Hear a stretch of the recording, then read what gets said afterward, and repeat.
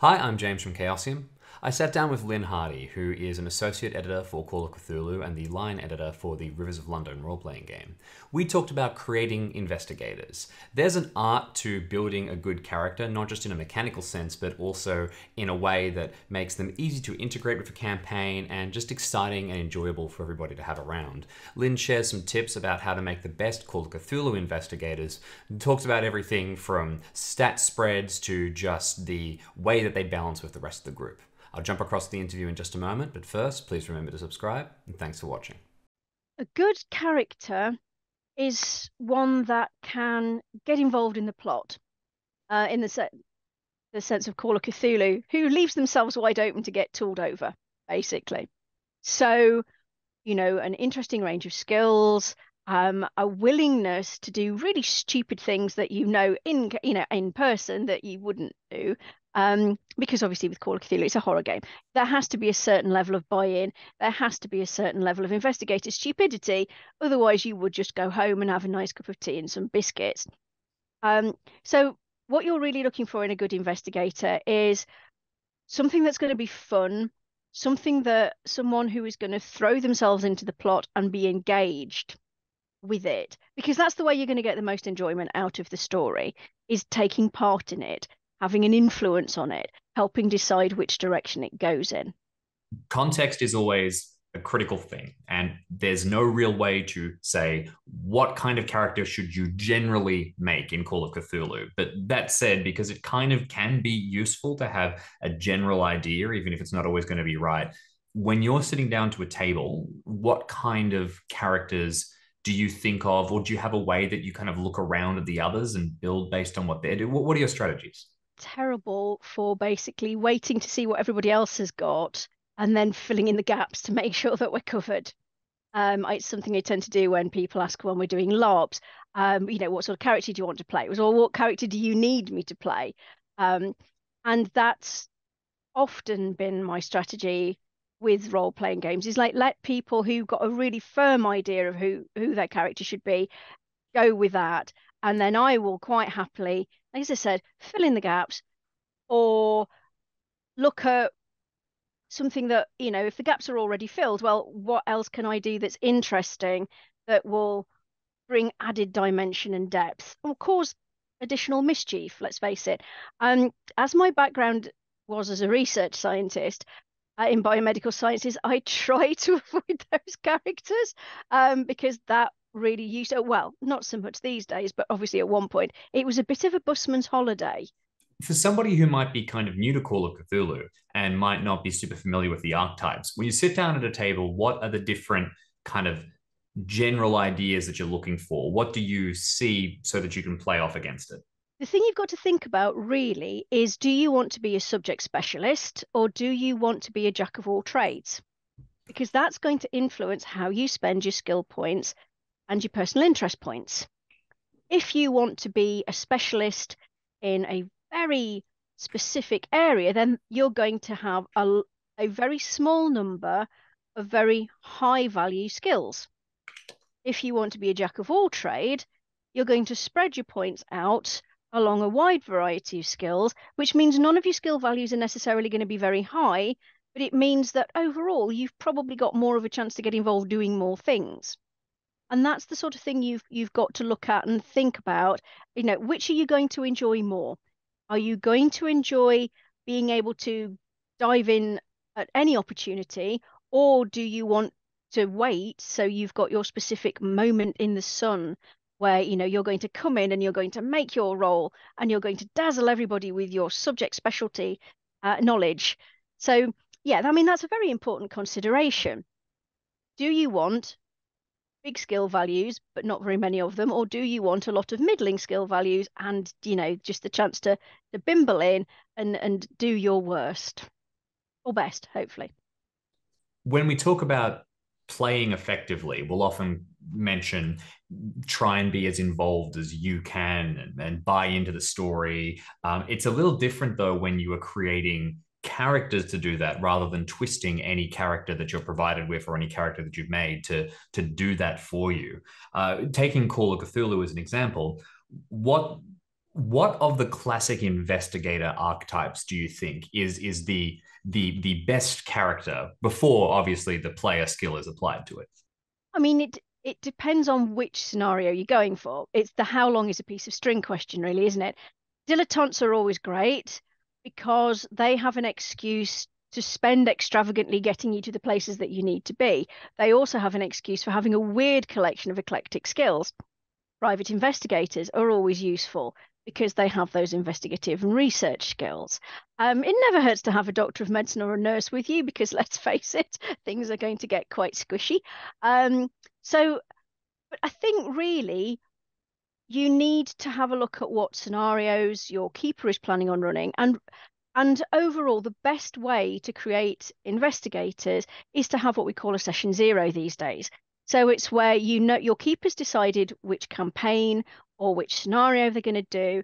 There's no pre-gens provided. You get together before the game begins and you collaboratively create interesting characters who will work well together and complement each other. Because one of the worst things that can happen is obviously, if a keeper says, "Oh, just create anything you want," that's decision paralysis. Oh my God, what do I choose? What is going to be best? And people do panic about spending their points incorrectly, or because they're worried that they're going to invest them in a skill that never actually comes up. Which is why in the scenarios we now put useful skills, useful occupations to try and guide people so that they can tailor that and have less of that anxiety about spending things incorrectly. So if you get together and the GM talks to you about, well, this is the type of campaign, these are the sort of investigator occupations that would be really helpful.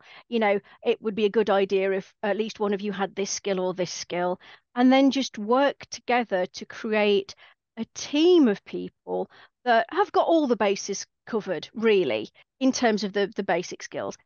I mean, certainly when I'm running games at conventions, I also like to give people 70 extra points to spend on pre-gens, but I don't necessarily expect them to spend them there and then, right at the beginning. They can bank them. So if there's something comes up, they can do the whole, "Oh, well, here's something about my character you didn't know. Back when I was doing this, I actually learned how to be an expert horse rider," say, for example. And then they put their skill points into that. So you can do various different things to help ease player anxiety about misspending skill points.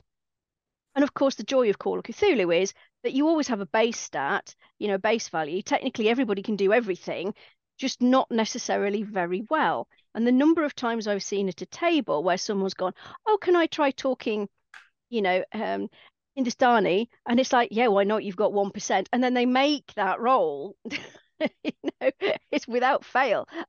So yes, group character creation really helps get a handle on useful characters.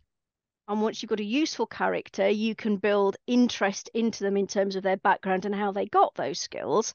It also gives you opportunities in any scenario or campaign you're playing because you've got at least something that is going to be useful to that game and get you in there and get you steering the plot in the direction that you want it to go. What do you think about exotic occupations for investigators? They are at the same time some of the most exciting things. So if you are looking for a character who's going to be invested, it's a great way. But I personally, and I've mentioned this in other interviews, always struggle to bring a pilot into a game unless I'm yanking them out of their plane and not really giving them a chance to have that specialty moment. Again, this is why session zero is useful. Like, is there going to be a use for a pilot in that game? Do they need to fly anywhere? Can the pilot borrow a plane from whoever it is they work for to get them somewhere? But if you want to play a pilot, why not? Perhaps they're on leave. Perhaps they're recovering from an injury or a crash, even. Let's face it, there were an awful lot of plane crashes in the 20s.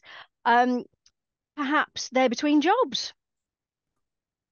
you know, maybe they were a pilot, they're currently unemployed. That's how they get involved with these investigators because really they've got nothing better to do with their time. So would you apply that same principle to all of the more exotic occupations that you can find in the Keepers and Investigators books? It's certainly one way of doing it. I mean, quite often, you'll, I mean, certainly in things like Children of Fear, some of the pre-gen, several of them have been soldiers in World War One. So you've got that option as well. It's like, is this something that they were doing? So it's informed all of their skills, but technically they're not doing that anymore because that job is no longer available, that situation has changed. But because that's the way you created the character, it's just a label. That's who they were. It's not necessarily who they're now going to be. So yes, I mean you can certainly do things with that with soldier. It's like that was my previous career. I've been demobbed. Now I'm looking for something else. But that's what all my skills are.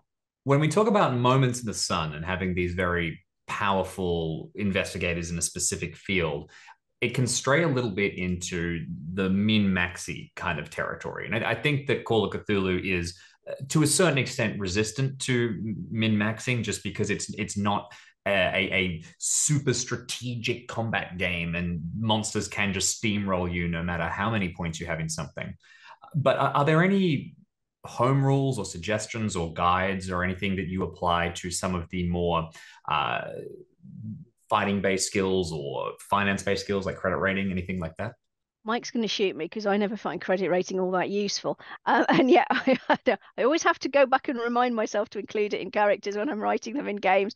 Um, so yeah, I mean, credit rating can have its uses, but it's one of those, I hate to say dump skill, but kind of, it's the one that always gets forgotten about because it's kind of like it doesn't always crop up that often in games.